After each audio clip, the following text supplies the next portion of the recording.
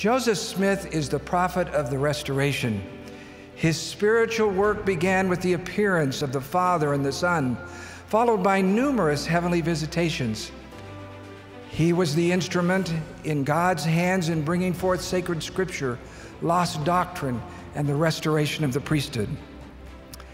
The importance of Joseph's work requires more than intellectual consideration.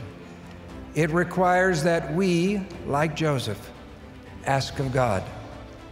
A testimony of the prophet Joseph Smith can come differently to each of us. It may come as you read the prophet's account of the first vision. A testimony may distill upon your soul as you read the Book of Mormon. It may come as we kneel in prayer, asking God to confirm that he was a true prophet. It may come as you bear your own testimony of the prophet, or as you stand in the temple and realize that through Joseph Smith, the holy sealing power was restored to the earth. I give you my witness that Jesus is the Christ, our Savior and Redeemer. He chose a holy man, a righteous man, to lead the restoration of the fullness of his gospel. He chose Joseph Smith.